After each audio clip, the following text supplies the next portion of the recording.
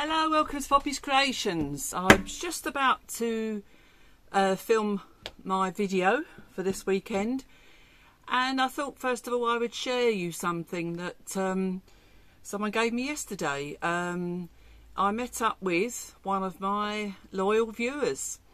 Adam and Mark have just bought a house not too far from here, and so I went to see them yesterday. He'd bought some things over from the UK for me, like a huge bag of tea bags, and then he said, I've got these here, would you like to see what you can use from them? And it was two like picnic baskets, just full of goodies. I salivated at the thought of what I was going to be able to do with them, so now I'm going to show them to you.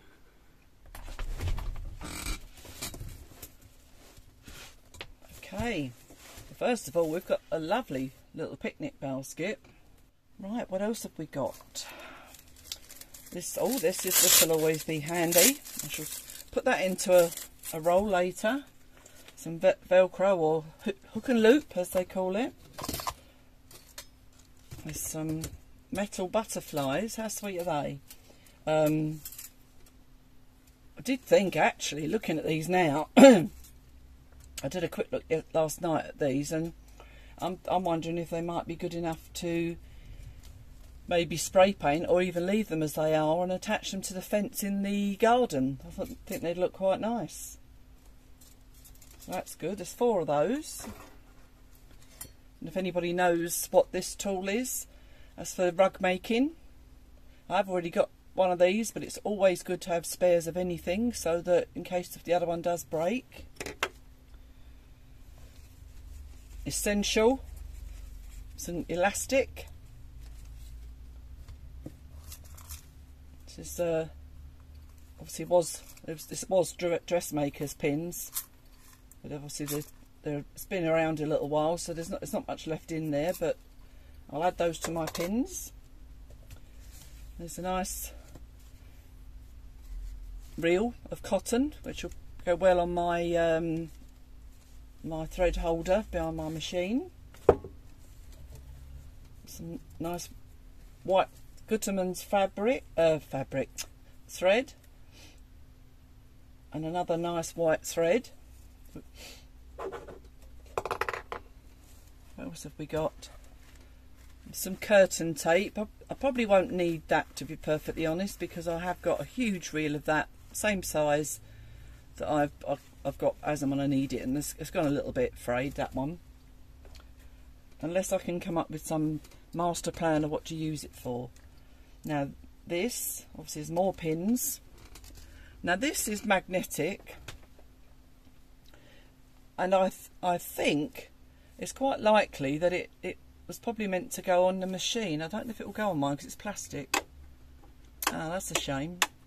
I might be able to attach it with some double-sided tape though, and then I can put it on there, and then if I need to put any pins on there as I'm working.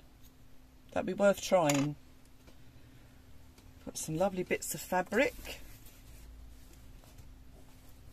That's lovely, isn't it? So that's one there. These will all go in my stash, of course. Oh, this seems to be...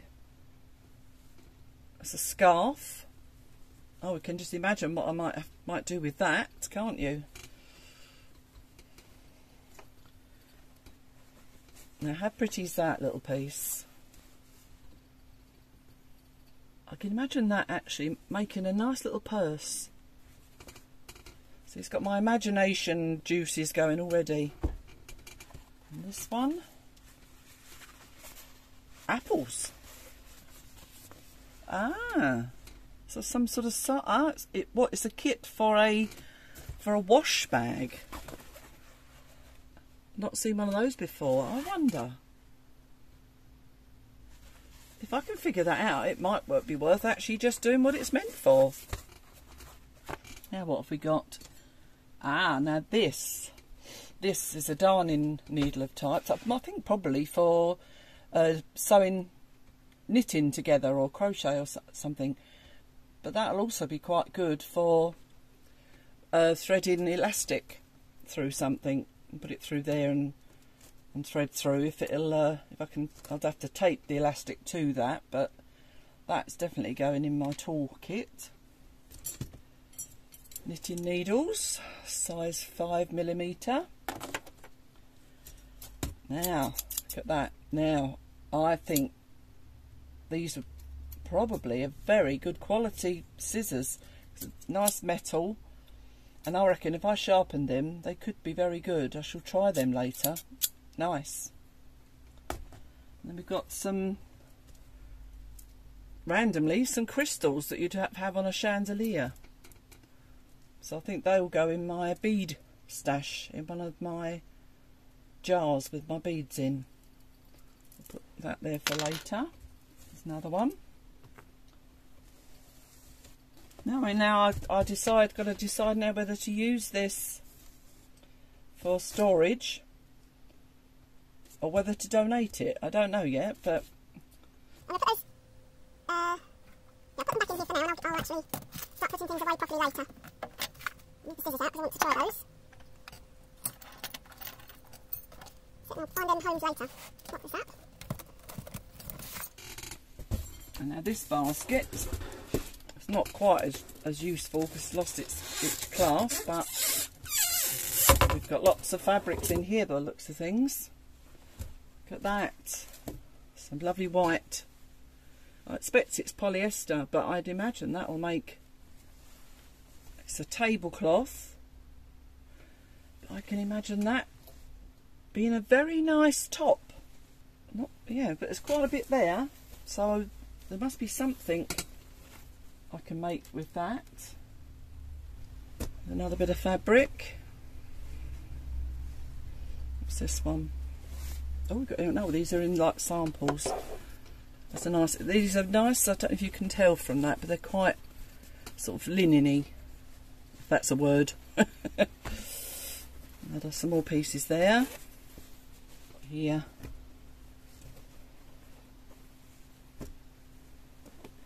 Lots of sample size pieces again. Again, nice colours.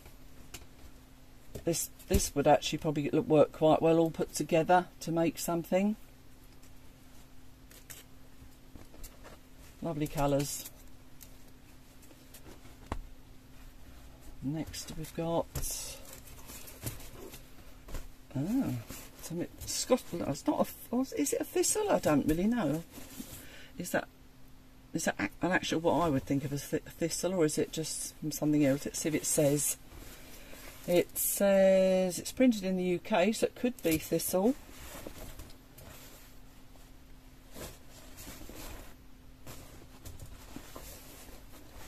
It's a nice thing. I'm not quite sure what. I can imagine cushions as usual, being me, but I would like to come up with something different, a bit more original. More curtain tape. So I don't really need curtain tape. Look at that. That's a lovely hook. Looks like it was bought and never used. I'm sure I can find a use for that.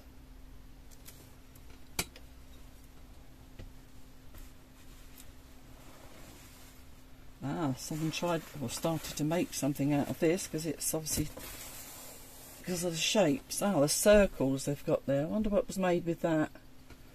And even so, I'll cut that into a neat square, and that'll be another bit of fabric that could be used. Now this is sweet. We've got hearts. That's quite a nice size piece as well. So what I'm going to do, I think, is iron these out and then put them away tidy in my box. This is an old pillowcase. I'm not sure I have use for that either, because I've got quite a lot of those.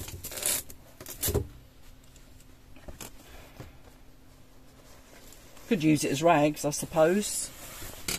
Look at that. How beautiful is that? Oh, the creative juices are flowing.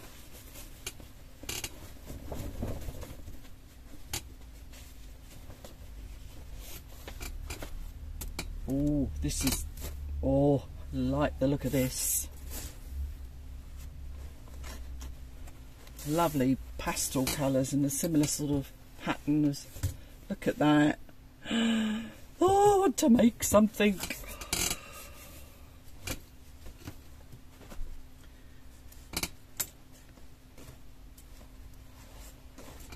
Another nice fabric here as well. Looks like it might have been a sample.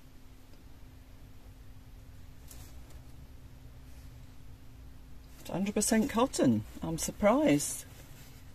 That is lovely. It feels quite silky, almost like it couldn't be cotton, but it is. Ah, love this. Do like this as well.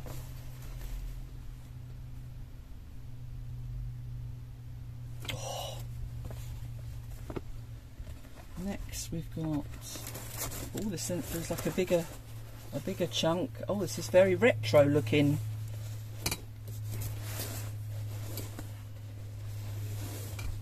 Is it someone called UPCYCLE that makes a similar sort of pattern to this? Very popular at the moment. It's called Autumn Leaves.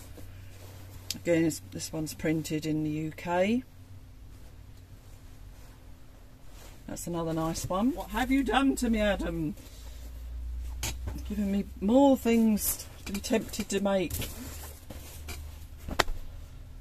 More of the crystals. More curtain tape. That one's in slightly better condition. I might hang on to that a little bit. Oh, that's a sweet little... that would make a nice lining for something.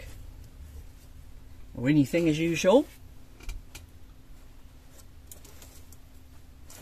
And this is a nice sort of a dusky pinky lilac colour with polka dots. It's very linen-y as well. I can't believe there's so much into a little basket. Now this one,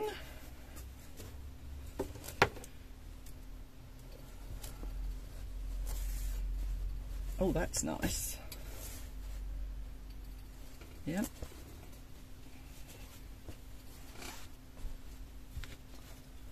It's a little bit, a bit of a scrap of that one. What was it called? Again, it's made in the UK.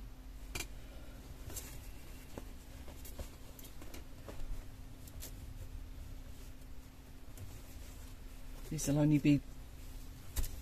I'll have to cut those into squares and I could use them for scraps, but it's a lovely piece of fabric again.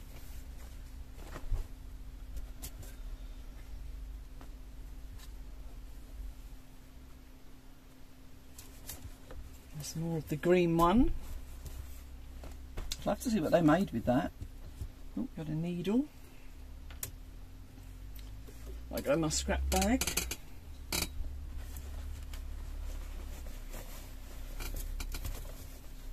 Some more scraps that need tidying up for use.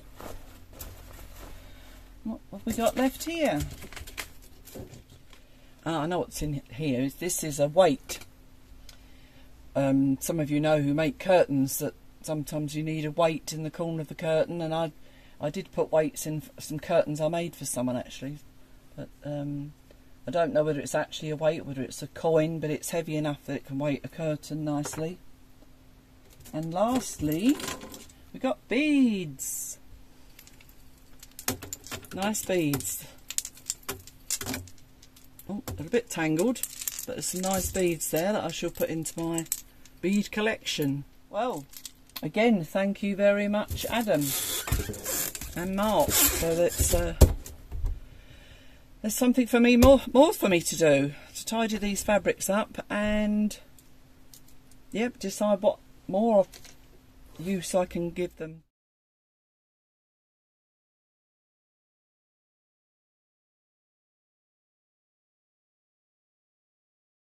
If you're an avid sewer or crafter like I am, I dare say you'd like to have been given those baskets as well.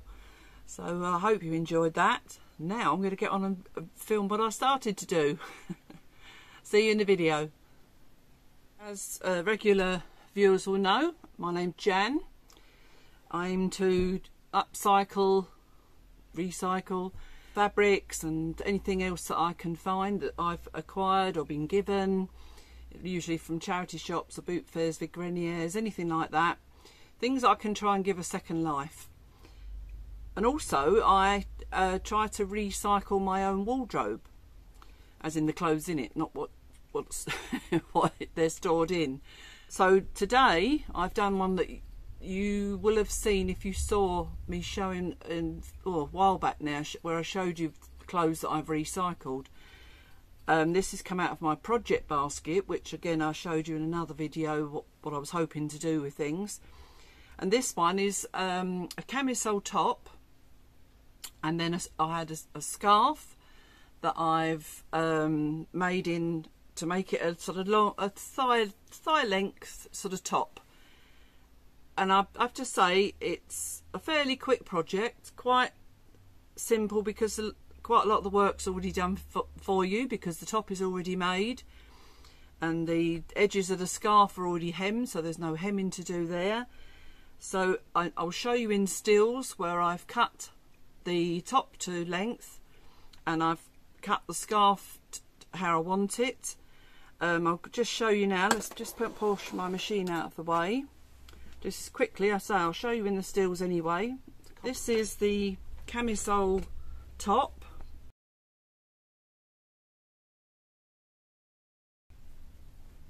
So you can see I've shortened it so that it comes just under the bust, and I've serged around the edges. So that's all ready to go. Again, I'll show you in the photos. And I chose this scarf in the end. It's nice sort of bright orange.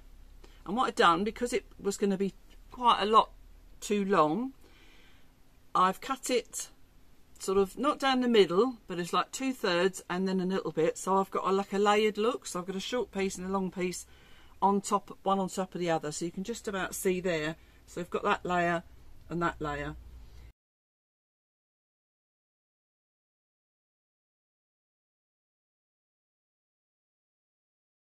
And then I've serged all around the edge of that. That definitely needed doing because it was definitely going to fray. And now I've already gone through and basted a gathering stitch, so you can see that as well. So what I'm going to do now is spread those gathers out quite evenly. And what I'll tell you as well, I'll show you in the photo, but I was given a tip not too long ago to use dental floss to do gathering, because it's got like a waxy finish to it. It glides through the fabric a lot easier, and now having done it, I know that to be true, and it's much easier. So I'm now just touching that. I've pulled it back out of gather, but I'll get it gathered, and then I could either put that on the outside as a frill on the front, or I'll do it so that it's inside and it's just a flush top. I quite like the idea of the gathered top because the stitching I've got is black, so that will go with the camisole anyway. So I'll get myself set up, and I can tell you this is going to be very quick this time. Okay, I lied. Off camera I suddenly thought to myself, oh, I've got to tack this on. So that took a little while, just being careful to tack it on. And as I say, I've decided to sew it on so the frill was on the outside. So now what the challenge is, I'm to sew it on, and I'm using a zigzag because the top is stretchy. I'm using a zigzag so that it hopefully will enable it to still move. And then at some point I will try it on and show you how it looks, and we will see. As I say, a zigzag. I've used a stretch needle, and I'm going to use a zigzag, so fingers crossed that it will all turn out okay in the end. I'm using the size 4 as for the size of the zigzag as well. So in fact I think I'll go a little bit bigger on the length as well. I'm just going to Let's try.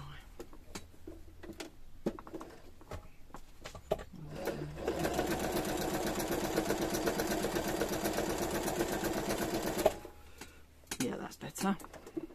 Just want to make sure I've got the length and the width of the stitch how I wanted it. Last thing I want is for the stitches to be too close together and it not stretch. Right, keep everything crossed, everybody. Let's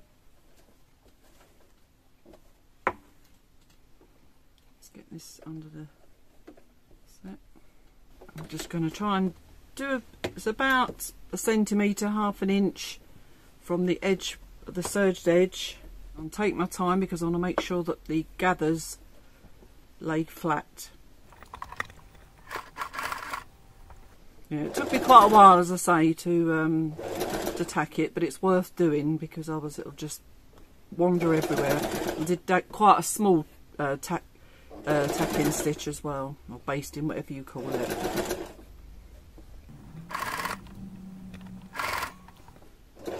It's Friday again. Sharon will be here in a little while. See what we're going to make together. I think she's got a few projects in mind that I might help her with. If not, if she's confident to get on her own, I'll find something else to do. Incidentally, I lost 2.3, I think, kilo this week. I haven't added it up, but I think it must be quite a bit by now. The challenge after this is to take all the tacking or basting stitches out and the gathering stitch. It might take a little while because obviously as I'm sewing, it's sewing over the top of it. So this turns out okay. I'm going to move another top I can use this summer. If it's, I think I've got a little black bolero cardigan that I could wear with it if it's not very hot. So no, I'm sure it'll get used somehow.